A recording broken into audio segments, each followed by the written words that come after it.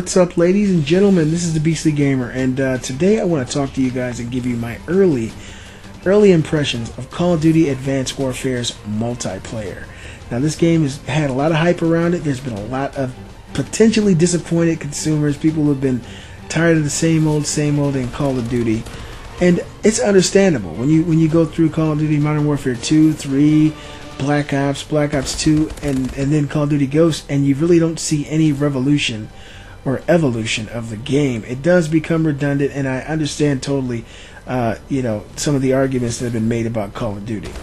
Let me say this. I am proud to report that Advanced Warfare is different. It has changed Call of Duty, I feel, forever. I don't think they could ever bring another Call of Duty out that plays like Black Ops 2 or plays like Ghosts or plays like Modern Warfare 2 after this game. This game has pushed the envelope, and it has evolved the franchise to a point that I feel like going back would be something that gamers will not want to do. And if you haven't played this game and you're looking at it, I promise you it's just as fun to play as it is to look at. This is the most fun I've had in a Call of Duty probably ever, and I put quite a few hours into it on day zero. Me and some of the guys from the Beastly Thoughts crew have gotten together and played and really dug our nails into it. And I gotta say, this is my favorite Call of Duty experience so far. Now, I hear some people saying it doesn't feel like Call of Duty. To me, it feels like Call of Duty. It feels like a better Call of Duty. It feels like the best Call of Duty.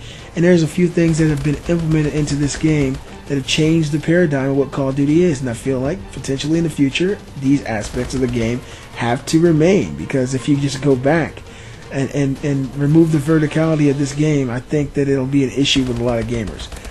Let me say this exosuit. The exosuit that was designed by Sledgehammer, that was stolen from the creators of the Elysium film, is truly a blessing. It's a phenomenon. I love this thing. You can actually add perks to it to increase your health regeneration. You can make yourself cloak. You can make yourself faster. There's all kinds of things you can actually equip to your exosuit. Not only that, the exosuit gives you this incredible ability to air dodge. You can air strafe.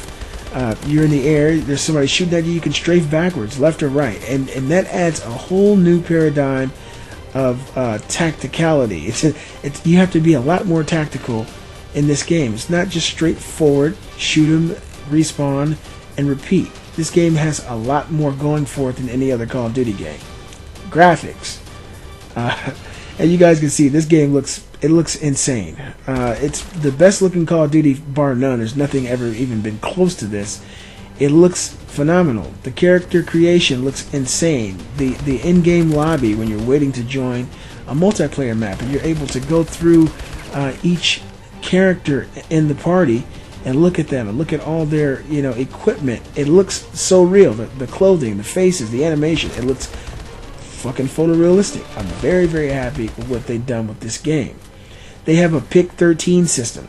This 13 system is very similar to the pick 10 system from Call of Duty Black Ops 2, and I love that. When I was able to pick 10 in Black Ops 2, I was done. I felt like I had created my own soldier that nobody else is going to have, and I truly felt that way. And with this game, they pushed that envelope even further by giving you 3 more slots to be able to pick and articulate to your liking.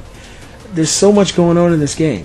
It has RPG elements. You get supply drops randomly throughout multiplayer matches, and these supply drops will give you souped up versions of weapons that you may or may not already have, that have different specifications on them, so each weapon is unique to one another. You get different skins, all kinds of crazy stuff that they never implemented in a Call of Duty game. It's fast. This does not feel like Call of Duty Ghosts. Call of Duty Ghosts felt very, very slow and lethargic. The maps in Call of Duty Ghosts were just spread out over a long landscape. It was like watching the intro to Little House on the Prairie. This game is fast like Black Ops 2. The characters are going back and forth, strafing. You can move across the map extremely quickly. You can jump on top of every building you see, basically. There are a few campers, but it's a lot harder to camp in this game than I think any of the other Call of Duties, because characters are able to move so fast. I see the skill set for this game revolutionizing Call of Duty in general. And the reason I see that is because of this exosuit and the ability to strafe. I think that in 6 months, when people master the strafing, the videos for this game are going to be insane. I accidentally pulled off a crazy strafe today. I was playing and someone shot me from the back, and I strafed around in a total circle. I didn't know how to do it, but I'm going to learn how to do it every time. I strafed around like a half circle and shot them from the side. It was insane. When people learn how to master these new skills, this game is going to be the shit. I gotta say, there's a lot of good games out right now. There's Destiny out right now. There's The Evil Within. There's stuff for the Wii U. Everything that's out, I haven't played anything that makes me want to play it like Call of Duty Advanced Warfare. And I got it for the PS3 and for the PS4. If you guys didn't know, if you bought it for the PS4, the Xbox One, it is cross-buy. So if you buy it for any system, you get it for the other. It doesn't matter if you buy it on the old systems first or the new systems first. You get it for both consoles. I think that's a great value, especially for people like myself who have kids and multiple consoles, and everybody wants a chance to play this game. This, of course, is the PS4 version of the game, and as you guys can see, it looks phenomenal. It moves phenomenally well. The hit detection was great. I haven't had any issues.